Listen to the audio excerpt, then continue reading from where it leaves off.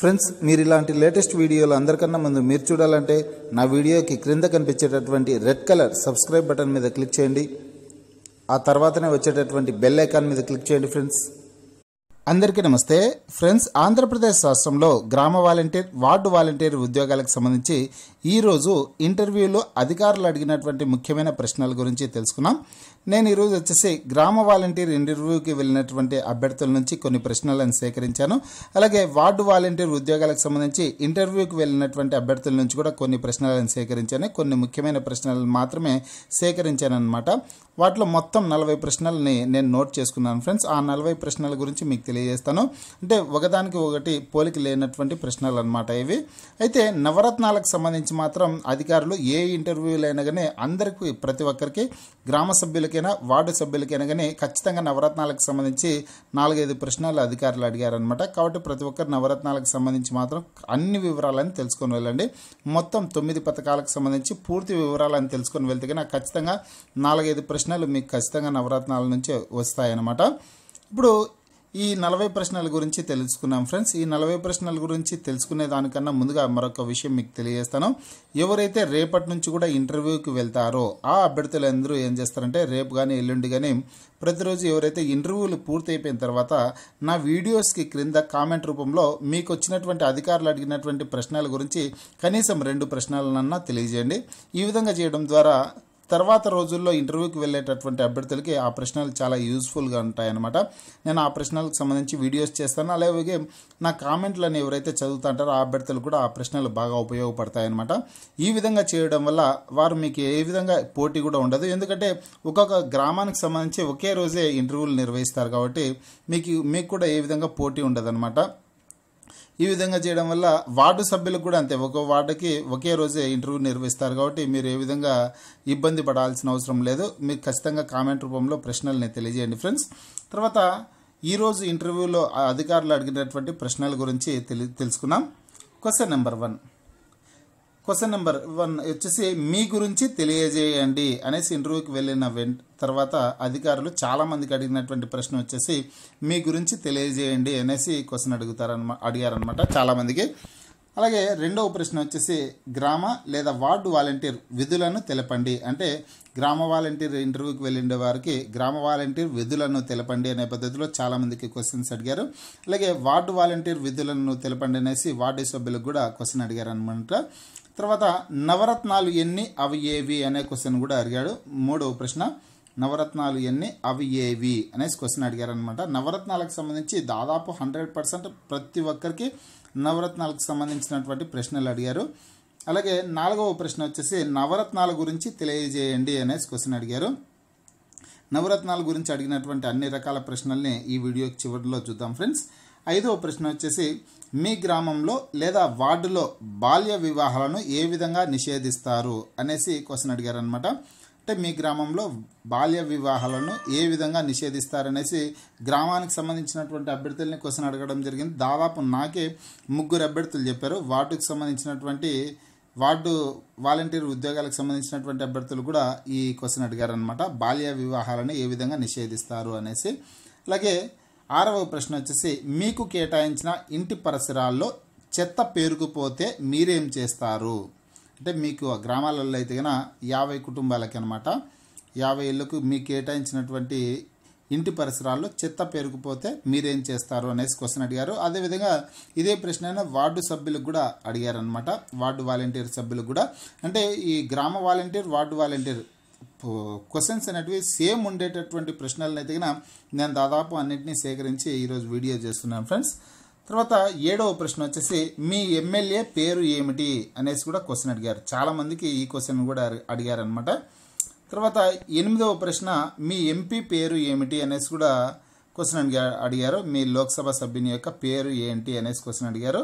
అలాగే 9వ ప్రశ్న వచ్చేసి రాష్ట్రంలో ఎంతమంది ఎమ్మెల్యేలు ఉన్నారు, అలాగే కొంతమందికి వచ్చేసి రాష్ట్రంలో ఎంతమంది శాసనసభ్యులు ఉన్నారు అనేసి క్వశ్చన్ అడిగారు అనమాట.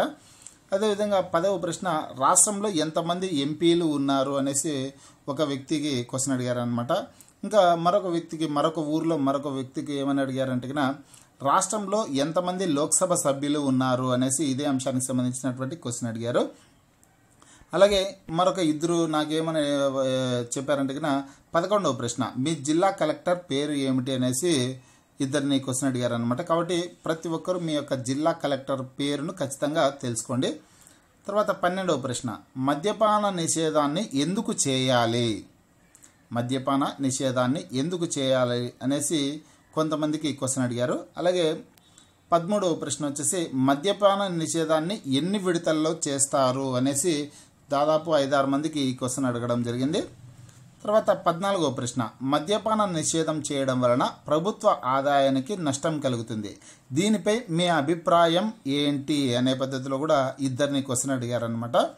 అంటే గ్రామ వాలంటీర్ అభ్యర్థికి ఒకరిని ఇదే క్వశ్చన్ అడిగారు. అదేవిధంగా మరొక వ్యక్తి నాకు కామెంట్ రూపంలో తెలిపారు నాకు ఈ క్వశ్చన్ అడిగారు అనేసి. కాబట్టి ఈ క్వశ్చన్ని కూడా ఇక్కడ నేను పేర్కొనడం జరిగింది. ఇదే ప్రశ్ననే రేపటి రోజు ఇంటర్వ్యూలకి వెళ్ళే అభ్యర్థులు కూడా ఎదురు కావచ్చు అనమాట. కాబట్టి దీనికి సంబంధించినటువంటి ఆన్సర్ని సేకరిస్తారనే ఉద్దేశంతో మీకు తెలియజేస్తున్నాను ఫ్రెండ్స్. తర్వాత 15వ ప్రశ్న, మీరు ప్రస్తుతం ఏం పని చేస్తున్నారు, అంటే మీరు ప్రస్తుతం ఏం పని చేస్తున్నారు అనేసి కూడా చాలామంది వరకు ఈ క్వశ్చన్ అడిగారు. అలాగే 16వ ప్రశ్న, మీరు ఇప్పుడు చేస్తున్న పని అలాగే వాలంటీర్ ఉద్యోగం రెండింటిని ఎలా నిర్వర్తిస్తారు అనేసి కూడా కొంతమందికి క్వశ్చన్ అడిగారు అనమాట. అంటే ఎవరు ఖాళీగా ఉండరు కదా ఫ్రెండ్స్, చాలామంది అభ్యర్థులు ఏదో ఒక పనిలో నిమగ్నమై ఉంటారు. ఆ పని మీరు ఏం పని చేస్తున్నారంటే పలానా పని చేస్తున్నా అంటే కన్నా ఒకవేళ మీకు వాలంటీర్ ఉద్యోగం వస్తే ఈ రెండు పనుల్ని ఏ విధంగా చేస్తారు అనేసి కూడా క్వశ్చన్ అడిగారు అనమాట. కొంతమందికి ఈ ప్రశ్న కూడా అడగడం జరిగింది. తర్వాత 17వ ప్రశ్న, మీ గ్రామ వార్డు సభ్యులు రేషన్ కార్డు కోసం, అంటే గ్రామ వాలంటీర్ అయితే కనుక గ్రామ వాలంటీర్ మీకు కేటాయించినటువంటి 50 ఇళ్లకు సంబంధించి కావచ్చు, 100 ఇళ్లకు సంబంధించి కావచ్చు, ఆ ఇళ్లలో ఉన్నటువంటి సభ్యులు ఎవరికైనా రేషన్ కార్డు లేకపోతే రేషన్ కార్డు కోసం దరఖాస్తు ఫారాన్ని మీ చేతికి ఇస్తే మీరేం చేస్తారు అనేసి కూడా కొంతమందికి క్వశ్చన్ అడిగారనమాట. అదేవిధంగా 18వ ప్రశ్న, అలాగే ఈ రేషన్ కార్డు కోసం దరఖాస్తు ఫారం అనేది కాకుండా ఒక వ్యక్తికి వచ్చేసి ఇంటి స్థలం కోసం దరఖాస్తు ఫారాన్ని మీకు ఇస్తే మీరేం చేస్తారు అనే పద్ధతిలో కూడా ఒక వ్యక్తి క్వశ్చన్ అడగడం జరిగిందనమాట. అది ఒకరినే అడిగారు కాబట్టి నేను ఆ క్వశ్చన్ ఇక్కడ మెన్షన్ చేయలేదు.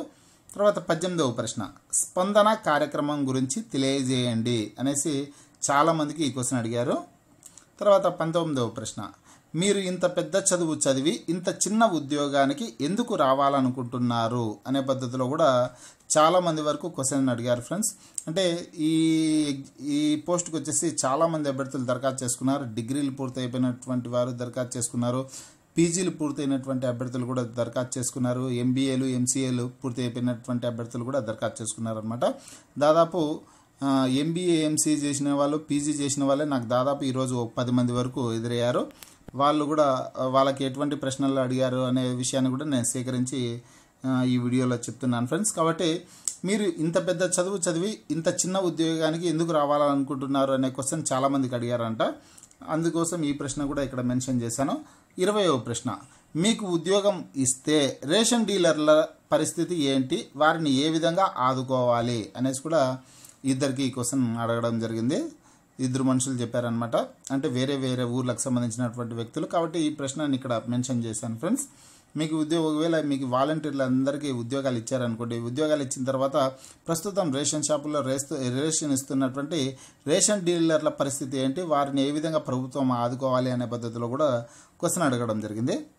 తర్వాత 21వ ప్రశ్న, నవరత్నాలను ప్రజల్లోకి ఎలా తీసుకువెళతారు, నవరత్నాలను ప్రజల్లోకి ఎలా తీసుకువెళ్తారు అనే పద్ధతిలో కూడా చాలామందికి ఈ క్వశ్చన్ అడిగారనమాట.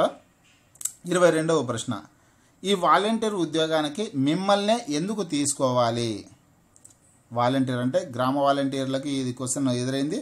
అదేవిధంగా వార్డు వాలంటీర్లకు కూడా ఈ క్వశ్చన్ చాలామందికి ఈ క్వశ్చన్ ఎదురైంది. కాబట్టి మీరు కూడా దీనికి సంబంధించినటువంటి జవాబుని సేకరించి ఇంటర్వ్యూకి వెళ్ళండి. ఈ వాలంటీర్ ఉద్యోగానికి మిమ్మల్ని ఎందుకు తీసుకోవాలి అనే క్వశ్చన్ అడుగుతారు. తర్వాత 23వ ప్రశ్న, పెన్షన్లు ఎన్ని రకాలు, అవి ఏవి, అంటే ఇప్పుడు వృద్ధులకు ఇచ్చే పెన్షన్లు కావచ్చు, వికలాంగులకు ఇచ్చే పెన్షన్లు, ఇవన్నీ పెన్షన్లు అనేటివి ఎన్ని రకాలు, అవి ఏవి అనేసి కూడా క్వశ్చన్ అడిగారు అనమాట. అంటే మొత్తం 12 రకాల పెన్షన్లు ఉంటాయి ఫ్రెండ్స్, అవి ఏవి అనేది కూడా క్వశ్చన్ అడగడం జరిగింది. 24వ ప్రశ్న, నవరత్నాలలో ఏదైనా ఒక పథకం గురించి పూర్తి వివరాలను తెలియజేయండి అనేసి క్వశ్చన్ అడిగారు అనమాట. అంటే నవరత్నాలు ఎన్ని అనేసి ఫస్ట్ చాలామంది క్వశ్చన్ అడిగారంట. దానికి 9 రకాలు అంటే ఆ 9 రకాల గురించి చెప్పండి అనేసి అడిగినారంట. అలాగే 9 రకాలలో ఏదో ఒక పథకం గురించి పూర్తి వివరాలను, అంటే రైతు భరోసా గురించి కావచ్చు, అమ్మఒడి గురించి కావచ్చు, ఫీజు రీయింబర్స్మెంట్ గురించి కావచ్చు, జలయజ్ఞం గురించి కావచ్చు, ఏదో ఒక పథకం గురించి నీకు తెలిసి పూర్తి వివరాలను తెలియజేయండి అనేసి చాలామందికి క్వశ్చన్ అడగడం జరిగింది. తర్వాత 25వ ప్రశ్న, వైఎస్ఆర్ రైతు భరోసా పథకం గురించి తెలియజేయండి అనేసి కొంతమందికి ఈ ప్రశ్న అడిగారనమాట.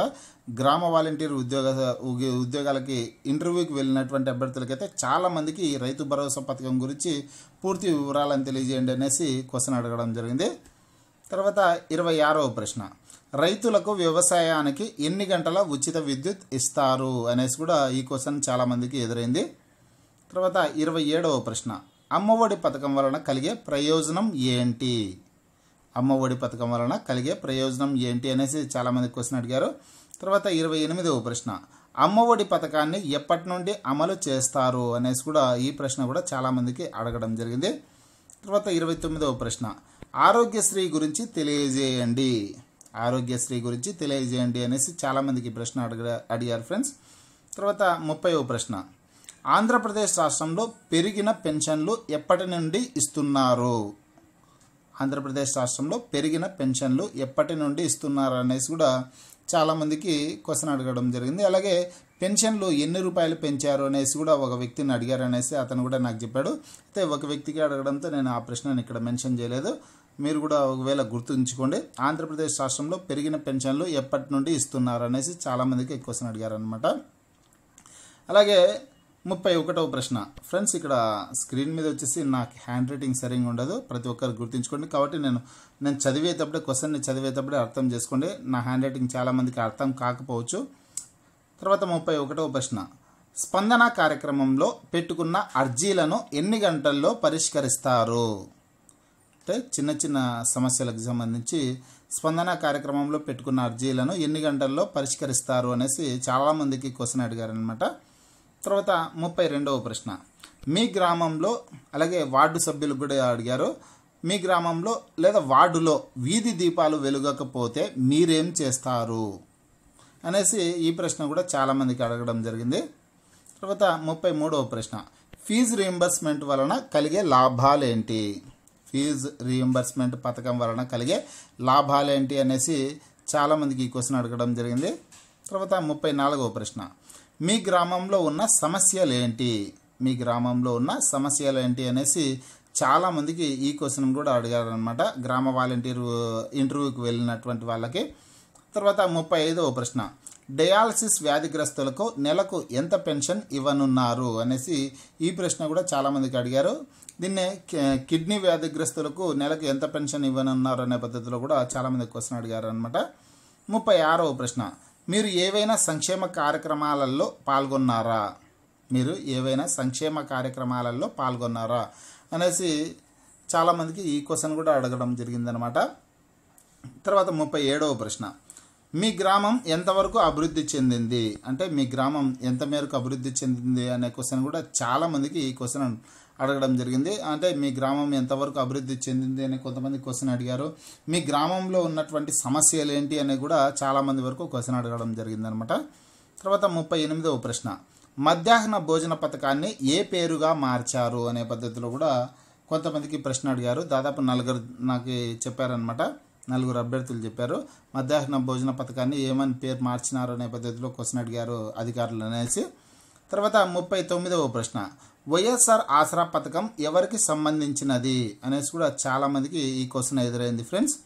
తర్వాత 40వ ప్రశ్న, వైఎస్ఆర్ రైతు భరోసా పథకం ద్వారా రైతులకు ఎటువంటి లబ్ధి కలగనుంది అనేసి కూడా చాలామందికి ఈ ప్రశ్న అడగడం జరిగిందనమాట. ఈ 40 ప్రశ్నలు ఎక్కువ మందికి ఎక్కువ సార్లు రిపీట్ అయినటువంటి ప్రశ్నలను మాత్రం నేను సేకరించి ఇక్కడ పొందుపరచడం జరిగింది ఫ్రెండ్స్. అంటే ఈ 40 కాకుండా మరిన్ని ప్రశ్నలు ఎక్కువ భాగం అడిగారనమాట. అంటే ఒక్కొక్కరికి ఆ ప్రశ్న ఎదురైనటువంటి ప్రశ్నలు నేను ఇక్కడ మెన్షన్ చేయలేదు. ఈ 40 ప్రశ్నలు అయితే కన్నా చాలామందికి రిపీట్ కావడంతో ఈ 40 ప్రశ్నల్ని ఇక్కడ సేకరించి పొందుపరచడం జరిగింది. ప్రతి ఒక్కరు ఈ ప్రశ్నలకు సంబంధించినటువంటి జవాబుల్ని సేకరించి మీరు కూడా అధికారులు ఒకవేళ మీకు ఈ ప్రశ్నలు అడిగినట్లయితే కన్నా ఆన్సర్స్ ఇవ్వండి. ఈ ప్రశ్నలకు సంబంధించినటువంటి ఆన్సర్స్ నేను ఇప్పుడు చెప్తాను. అంటే ఫస్ట్ వచ్చేసి క్వశ్చన్స్ అన్నింటినీ ఈ ప్రశ్నల్ని తెలియజేశాను అనమాట. వీటికి సంబంధించినటువంటి ఆన్సర్లు మీకు తెలిసినటువంటి వారిని తెలుసుకోండి. ఒకవేళ తెలియనటువంటి వాళ్ళు ఈ ప్రశ్నలకు సంబంధించినటువంటి జవాబులు తెలియనటువంటి వాళ్ళు ఈ వీడియోని చివరి దాకా చూడండి ఫ్రెండ్స్. ఇప్పుడు అన్ని ప్రశ్నలకు సంబంధించినటువంటి ఆన్సర్స్ ఫాస్ట్గా చెప్పేస్తాను. మీ గురించి తెలియజేయండి అంటే కన్నా మీ పేరును తెలియజేయండి, అదేవిధంగా మీరు చదువుకున్నటువంటి చదువు గురించి తెలియజేయండి. అంతే, రెండు మాటల్లో తెలియజేసేయండి. అలాగే గ్రామ వాలంటీర్ విధులను తెలపండి లేదా వార్డు వాలంటీర్ విధులను తెలపండి అంటే కన్నా విధులు అంటే ఏంటంటే కన్నా గ్రామ వాలంటీర్ వచ్చేసి ప్రజలకు సచివాలయానికి అంటే గ్రామ సచివాలయానికి మధ్య వారధిగా పనిచేస్తాడు లేదా ప్రజలకు ప్రభుత్వానికి మధ్య వారధిగా పనిచేస్తాడు వాలంటీరు అనేసి ఒక పాయింట్లో ఆన్సర్ ఇచ్చండి. అదేవిధంగా వాలంటీర్ వచ్చేసి తనకు కేటాయించినటువంటి కుటుంబాలకి ప్రభుత్వ సంక్షేమ పథకాలను చేరవేస్తారు, ఇంటి వద్దకే వెళ్ళి చేరవేస్తారు అనేసి ఇవి విధులు అనేసి తెలియజేయండి. 2 పాయింట్లలో ముగించేసేయండి. తర్వాత 3వ ప్రశ్న వచ్చేసి నవరత్నాలు ఎన్ని, అవి ఏవి అనే క్వశ్చన్ అడిగారు అనుకోండి. దానికి ఆన్సర్ వచ్చేసి నవరత్నాలు మొత్తం 9. అవి ఏవి అంటే వైఎస్ఆర్ రైతు భరోసా పథకం, ఆరోగ్యశ్రీ పథకం, అమ్మఒడి పథకం, వైఎస్ఆర్ పెన్షన్ కానుక పథకం, పేదలందరికీ ఇల్లు పథకం, వైఎస్ఆర్ చేయూత పథకం, ఫీజు రియంబర్స్మెంట్ పథకం, వైఎస్ఆర్ జలయజ్ఞం పథకం, మద్యపాన నిషేధం పథకం. ఈ 9 నవరత్నాలు అనేసి ఆన్సర్ ఇచ్చేయండి. అలాగే నవరత్నాల గురించి తెలియజేయండి అంటే కన్నా ఇప్పుడు ఇందాక చెప్పాను కదా, ఈ 9 గురించి మీరు తెలియజేయండి ఫ్రెండ్స్. తర్వాత వచ్చేసి మీ గ్రామంలో అలాగే వార్డులో బాల్య వివాహాలను ఏ విధంగా నిషేధిస్తారు అనేసి క్వశ్చన్ అడిగారు అనుకోండి. కొన్ని గ్రామాలలో యుక్త వయసులో ఉన్నటువంటి వాళ్ళకి పెళ్లి చేసేస్తారనమాట. అంటే మహిళలకైతే కన్నా 18 సంవత్సరాల లోపు ఉన్నటువంటి వాళ్ళకి పెళ్లి చేస్తే కన్నా అది బాల్య వివాహాల కిందకి వస్తుంది. అదేవిధంగా పురుషులకైతే కన్నా 21 సంవత్సరాలకి లోపల ఉన్నటువంటి వాళ్ళకి పెళ్లి చేస్తే కన్నా అది కూడా బాల్య వివాహాల కిందకే వస్తుంది. కాబట్టి ఆ బాల్య వివాహాలు చేయడం వల్ల కలిగే నష్టాల గురించి తెలియజేస్తాను అనేసి అధికారులకి మీరు ఆన్సర్స్ ఇవ్వండి. అదేవిధంగా బాల్య వివాహాలు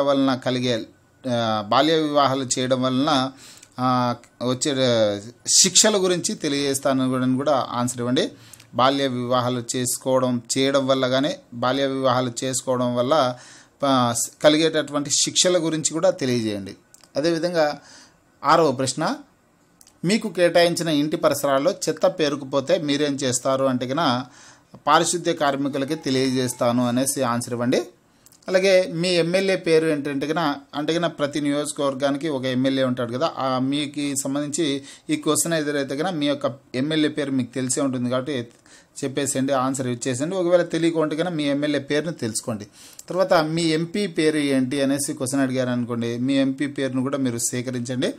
అలాగే ఒకవేళ ఈ క్వశ్చన్ మీకు ఎదురైతే కన్నా మీ ఎంపీ పేరు ఏంటో చెప్పండి. అదేవిధంగా ఎమ్మెల్యేని వచ్చేసి మీ శాసనసభ్యుని మీ నియోజకవర్గ శాసనసభ్యుని పేరు ఏంటి అన్నా కానీ ఎమ్మెల్యే పేరు ఏంటి అన్నా కానీ ఒకటే అవుతుంది అనమాట. అదేవిధంగా ఎంపీ అన్నా ఒకటే, లోక్సభ సభ్యుని పేరు ఏంటి అన్నా కానీ ఒకటే అవుతుంది. కాబట్టి ఈ రెండింటిని కన్ఫ్యూజ్ కాకుండా గుర్తుపెట్టుకునే ఆన్సర్ ఇవ్వండి.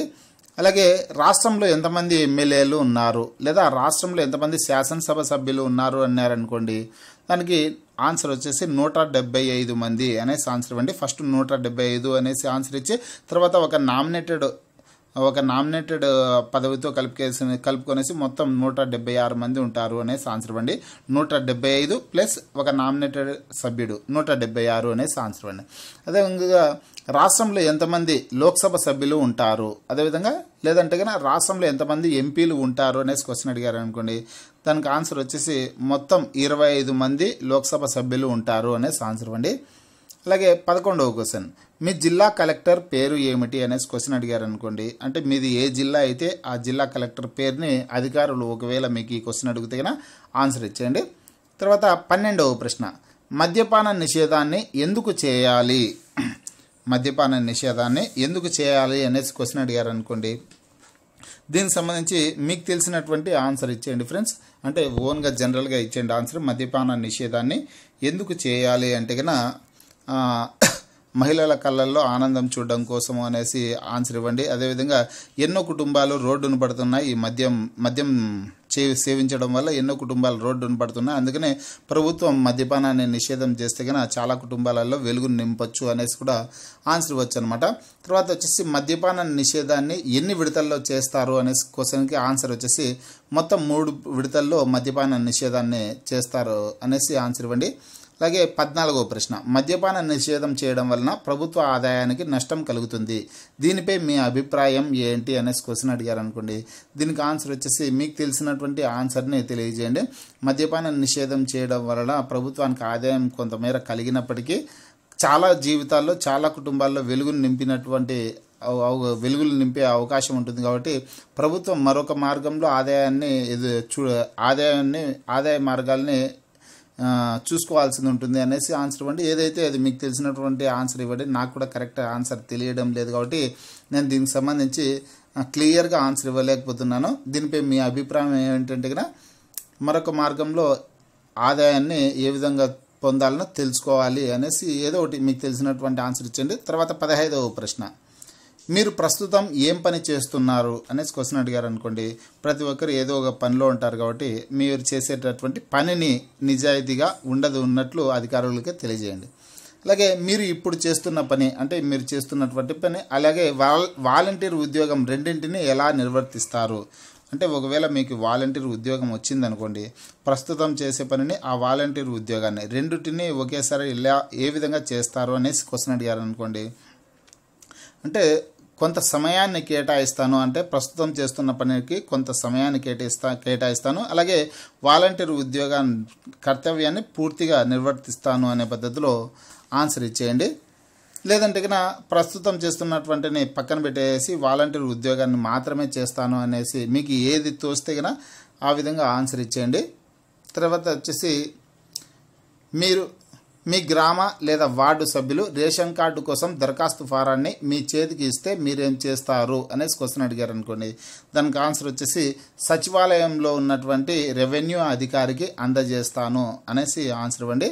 సచివాలయంలో గ్రామాలలో అయితే గ్రామ సచివాలయంలో ఉన్నటువంటి రెవెన్యూ అధికారి, లేదంటే వార్డు సచివాలయాలు అయితే వార్డు సచివాలయంలో ఉన్నటువంటి రెవెన్యూ అధికారికి ఈ దరఖాస్తు ఫారాన్ని అందజేస్తాను అనేసి ఆన్సర్ ఇవ్వండి. తర్వాత వచ్చేసి స్పందన కార్యక్రమం గురించి తెలియజేయండి అనేసి క్వశ్చన్ అడిగారు అనుకోండి. దానికి ఆన్సర్ వచ్చేసి ప్రజా సమస్యల వేదిక అనేసి ఆన్సర్ ఇవ్వండి. స్పందన కార్యక్రమం వచ్చేసి ప్రజావేదిక అనమాట. ప్రజల యొక్క సమస్యలను ప్రజా పరిష్కార వేదిక అనేసి ఆన్సర్ ఇవ్వండి. స్పందన కార్యక్రమం గురించి తెలియజేయండి అంటే స్పందన అనే కార్యక్రమం ప్రజా పరిష్కార వేదిక. అదేవిధంగా ఈ స్పందన కార్యక్రమంలో పెట్టుకున్నటువంటి అర్జీలకు సమస్యలను వచ్చేసి అర్జీలలో పేర్కొన్నటువంటి సమస్యలకు పరిష్కారాన్ని 72 గంటల్లో పరిష్కరిస్తారు. అర్జీలకు సంబంధించినటువంటి సమస్యల్ని 72 గంటల్లో పరిష్కరిస్తారు అనేసి ఆన్సర్ ఇవ్వండి. తర్వాత 19వ ప్రశ్న, మీరు ఇంత పెద్ద చదువు చదివి ఇంత చిన్న ఉద్యోగానికి ఎందుకు రావాలనుకుంటున్నారు అనేసి క్వశ్చన్ అడిగారు అనుకోండి. మీకు ఒకవేళ ఆర్థిక సమస్యలు ఉంటే కన్నా ఆర్థిక సమస్యలు అని తెలియజేయండి. నేను పై చదువుకోవడానికి కాదు, నేను ఉద్యోగం కోసం ప్రయత్నం చేస్తున్నాను, ప్రభుత్వ ఉద్యోగం ప్రయత్నం చేస్తున్నాను, చదువుకుంటున్నాను. నాకు మా కుటుంబం ఆర్థికంగా ఇబ్బందుల్లో ఉంది కాబట్టి నేను ఉద్యోగం చేసుకుంటూ ప్రభుత్వ ఉద్యోగం మళ్ళీ త్వరలో విడుదల చేసేటటువంటి ఉద్యోగాలకి ప్రయత్నం చేస్తాను అనేసి ఆన్సర్ ఇవ్వండి. మీకు తోచినటువంటి ఆన్సర్ ఇచ్చేయండి. ఆర్థిక ఇబ్బందులుగా అనేసి అయినా చెప్పొచ్చు, లేకపోతే నాకు ప్రభుత్వ ఉద్యోగాల కోసం ప్రయత్నం చేస్తా ఉన్నా, నాకు ఉద్యోగం రాలేదు కాబట్టి ఈ ఉద్యోగం చేసుకుంటూ మళ్ళీ ప్రభుత్వ ఉద్యోగం కోసం ప్రయత్నం చేయడం కోసం నేను ఈ ఉద్యోగం చేయాలనుకుంటున్నాను అనేసి అయినా ఆన్సర్ ఇవ్వండి. తర్వాత 20వ ప్రశ్న, మీకు ఈ ఉద్యోగం ఇస్తే రేషన్ డీలర్ల పరిస్థితి ఏంటి, వారిని ఏ విధంగా ఆదుకోవాలి అనేసి క్వశ్చన్ అడిగారు అనుకోండి. మీకు తెలిసినటువంటి సమాధానాన్ని ఇవ్వండి. నాకు పూర్తి స్థాయిలో క్లియర్గా నాకు ఈ ప్రశ్నకి ఆన్సర్ ఇవ్వలేను ఫ్రెండ్స్. దీనికి వచ్చేసి ప్రభుత్వమే ఏదో ఒక మార్గం చూపాలి రేషన్ డీలర్లకి అనేసి ఆన్సర్ ఇవ్వండి. ఒకవేళ మీకు ఏదైనా ఓన్గా తెలిస్తే కనుక ఆ ఆన్సర్ ఇచ్చేయండి. రేషన్ డీలర్లను ఏ విధంగా ఆదుకోవాలనేది ప్రభుత్వ నిర్ణయం అనమాట. ప్రభుత్వమే ఆలోచించాల్సి ఉంటుంది కాబట్టి దీనికి సంబంధించి నేను పూర్తి క్లియర్గా ఆన్సర్ ఇవ్వలేను. తర్వాత 21వ ప్రశ్న, నవరత్నాలను ప్రజల్లోకి ఎలా తీసుకువెళ్తారు, నవరత్నాలను ప్రజల్లోకి ఎలా తీసుకువెళ్తారు అనేసి క్వశ్చన్ అడిగారు అనుకోండి. ఫస్ట్ నాకు కేటాయించినటువంటి కుటుంబాల వద్దకు వెళ్ళి నవరత్నాలలో ఏ పథకం లబ్ధి మీరు పొందకోకుండా ఉంటారో ఆ పథకానికి సంబంధించినటువంటి ఏ విధంగా లబ్ధి పొందాలనో ఆ కుటుంబాలకు తెలియజేస్తా అనేసి ఆన్సర్ ఇవ్వండి. నవరత్నాల వల్ల కలిగే లాభాలను ప్రజలకు నాకు కేటాయించినటువంటి కుటుంబాలకు తెలియజేస్తాను, ఈ విధంగా నవరత్నాలను ప్రజల్లోకి తీసుకువెళ్తాను అనేసి ఆన్సర్ ఇచ్చేయండి. తర్వాత 22వ ప్రశ్న, ఈ వాలంటీర్ ఉద్యోగానికి మిమ్మల్నే ఎందుకు తీసుకోవాలి అనేసి క్వశ్చన్ అడిగారు అనుకోండి. దానికి గల కారణాలు ఏంటో మీరు తెలియజేయండి. నాకు తెలిసి వచ్చేసి ప్రభుత్వాలు అనేక పథకాలు అమలు చేస్తున్నాయి. వాటిని సక్రమంగా అమలు చేయడానికి వాటి పట్ల ప్రజలకు సరైన సమాచారం లేకపోవడం వల్ల ఆశించిన ఫలితాలు రాలేదు. ప్రస్తుత ప్రభుత్వం ఈ వెలితిని పూర్తి చేయడానికి గ్రామ స్వచ్ఛంద సేవకులను నియమిస్తుందన్నమాట. గ్రామ వాలంటీర్లనే గ్రామ స్వచ్ఛంద సేవకులు అనేసి కూడా పిలుస్తారు ఫ్రెండ్స్. స్వతహాగా నాకు ప్రజాసేవ చేయాలనేసి బలమైన కోరిక చిన్నప్పటి నుంచి ఉండేది అనేసి ఆన్సర్ ఇవ్వండి. అలాగే ప్రస్తుత ప్రభుత్వం చక్కటి అవకాశాన్ని కూడా కల్పిస్తూ ఉంది అనేసి కూడా ఆన్సర్ ఇవ్వండి. తర్వాత ప్రశ్న 23వ ప్రశ్న, పెన్షన్లు ఎన్ని రకాలు, అవి ఏవి అనేసి క్వశ్చన్ అడిగారు అనుకోండి. దానికి ఆన్సర్ వచ్చేసి పెన్షన్లు 12 రకాలు అనేసి ఆన్సర్ ఇవ్వండి. ఆ 12 రకాలు అనే ఏవంటే కన్నా వృద్ధులకు ఇచ్చే పెన్షన్లు, తర్వాత వితంతువులకు, ఒంటరి మహిళలకు, చేనేత కార్మికులకు, గీత కార్మికులకు, మత్స్యకారులకు, కళాకారులకు, డప్పు కళాకారులకు, దివ్యాంగులకు, హిజ్రాలకు, చర్మతోలు వృత్తిదారులకు, అలాగే డయాలసిస్ కిడ్నీ రోగులకు అనేసి ఇవి 12 రకాల పెన్షన్లు అనమాట. అలాగే తర్వాత క్వశ్చన్ వచ్చేసి ఈ పెన్షన్ 24వ ప్రశ్న, నవరత్నాలలో ఏదైనా ఒక పథకం గురించి పూర్తి వివరాలను తెలియజేయండి అనేసి క్వశ్చన్ అడిగారు అనుకోండి. అంటే ఈ నవరత్నాల్లో మీకు మొత్తం 9 రకాల నవరత్నాలు ఉన్నాయి కదా. ఈ నవరత్నాలలో ఈ 9 రకాలలో మీకు క్షుణ్ణంగా ప్రతి పాయింట్ తెలిసినటువంటి ఒక పథకం గురించి తెలియజేయండి. ఒకవేళ రైతు భరోసా పథకం కావచ్చు, అమ్మఒడి పథకం కావచ్చు, ఫీజు రియంబర్స్మెంట్ పథకం కావచ్చు, వైఎస్ఆర్ ఆసరా పథకం కావచ్చు, వీటిలో ఏదో ఒకటి మీకు తెలిసినటువంటి పథకం గురించి తెలియజేయండి. వైఎస్ఆర్ పెన్షన్ కానుక పథకం గురించి అయినా తెలియజేయండి. తర్వాత 25వ ప్రశ్న, వైఎస్ఆర్ రైతు భరోసా పథకం గురించి తెలియజేయండి అన్నారనుకోండి. వైఎస్ఆర్ రైతు భరోసా పథకం ద్వారా ఏటా 12,500 రూపాయల పెట్టుబడి సాయం రైతులకు ఇస్తారు అనేసి ఒక పాయింట్ చెప్పండి. అలాగే వ్యవసాయ రైతులకు ప్రతిరోజు పగటిపూటన 9 గంటల ఉచిత విద్యుత్తును ఇస్తారు అనేసి ఆన్సర్ ఇవ్వండి. అలాగే ప్రభుత్వమే ఉచితంగా బోర్లను వేయిస్తుంది అనేసి కూడా ఆన్సర్ ఇవ్వండి. అలాగే మీకు తెలిసినటువంటి పాయింట్స్ని ఒకవేళ ధరల స్థిరీకరణ నిధి కోసం 3,000 కోట్లతో ధరల స్థిరీకరణ నిధిని ఏర్పాటు చేస్తారనేసి ఈ పథకంలో మీకు తెలిసినటువంటి వివరాలన్నీ తెలియజేయండి ఫ్రెండ్స్. తర్వాత వచ్చేసి 26వ ప్రశ్న, రైతులకు వ్యవసాయానికి ఎన్ని గంటల ఉచిత విద్యుత్ ఇస్తారు అనేసి క్వశ్చన్ అడిగారు అనుకోండి. దానికి ఆన్సర్ వచ్చేసి 9 గంటల ఉచిత విద్యుత్ అనేసి ఆన్సర్ ఇవ్వండి. అలాగే ఇంకొకటి వచ్చేసి ఆ క్వశ్చన్ నేను ఇక్కడ పేర్కొనలేదు. ఎక్స్గ్రేషియా వైఎస్ఆర్ బీమా, రైతులకు వైఎస్ఆర్ బీమా పథకం ద్వారా ఎన్ని లక్షలు వస్తుంది అంటే కన్నా 7 లక్షల రూపాయలు అనేది కూడా ఆన్సర్ ఇవ్వండి. తర్వాత 27వ ప్రశ్న, అమ్మఒడి పథకం వలన కలిగే ప్రయోజనం ఏంటి అనేసి క్వశ్చన్ అడిగారు అనుకోండి. దానికి ఆన్సర్ వచ్చేసి తల్లి తన పిల్లలను స్కూల్కి పాఠశాలకు పంపితే గన 15,000 రూపాయలు తల్లి ఖాతాలో జమ చేస్తారు అనేసి ఆన్సర్ ఇవ్వండి. 15,000 రూపాయలు తల్లి ఖాతాలో జమ చేస్తారు, బ్యాంకు ఖాతాలో జమ చేస్తారు అని. తర్వాత 29వ ప్రశ్న, ఆరోగ్యశ్రీ గురించి తెలియజేయండి అనేసి క్వశ్చన్ అడిగారు అనుకోండి. దానికి ఆన్సర్ వచ్చేసి వార్షిక ఆదాయం 5 లక్షల లోపు ఉన్నటువంటి వారికి ఆరోగ్యశ్రీని వర్తింపజేస్తారు అనేసి ఆన్సర్ ఇవ్వండి. అలాగే ఆరోగ్యశ్రీ పథకం కింద 1,000 రూపాయలు వైద్యం ఖర్చు దాటితే అదంతా ఆరోగ్యశ్రీనే భరిస్తుంది అనే పద్ధతిలో కూడా ఆన్సర్ ఇవ్వండి. అంటే వైద్యం ఖర్చు 1,000 రూపాయలు దాటితే ఆరోగ్యశ్రీ వర్తిస్తుంది అనేసి ఆన్సర్ ఇవ్వండి. తర్వాత క్వశ్చన్ వచ్చేసి 30వ ప్రశ్న, ఆంధ్రప్రదేశ్ రాష్ట్రంలో పెరిగిన పెన్షన్లు ఎప్పటి నుండి ఇస్తున్నారు అనేసి క్వశ్చన్ అడిగారు అనుకోండి. దానికి ఆన్సర్ వచ్చేసి జూలై 8వ తారీఖు నుంచి ఇస్తున్నారు అనేసి ఆన్సర్ ఇవ్వండి. జూలై 8వ తారీఖు నుంచి పెరిగిన పెన్షన్లను ఇస్తున్నారనమాట. అంటే గతంలో 2,000 రూపాయలు పెన్షన్లు ఇచ్చేవారు. ఆ 2,000 రూపాయలని 2,250 రూపాయలు చేశారనమాట. అంటే ఒక సంవత్సరం 2,250 రూపాయలు ఇస్తారు, రెండవ సంవత్సరం 2,500, మూడవ సంవత్సరం 2,750 రూపాయలు, నాలుగవ సంవత్సరానికి వచ్చేసరికి 3,000 రూపాయల పెన్షన్లను ఇస్తారనమాట. అంటే 2,000 రూపాయల నుంచి 3,000 రూపాయల వరకు ఈ 4 సంవత్సరాలలో పెంచుతారనమాట. ఈ విధంగా మీకు తెలిసినటువంటి సమాధానాన్ని తెలియజేయండి. తర్వాత 31వ ప్రశ్న, స్పందన కార్యక్రమంలో పెట్టుకున్న అర్జీలను ఎన్ని గంటల్లో పరిష్కరిస్తారు అనేసి క్వశ్చన్ అడిగారు అనుకోండి.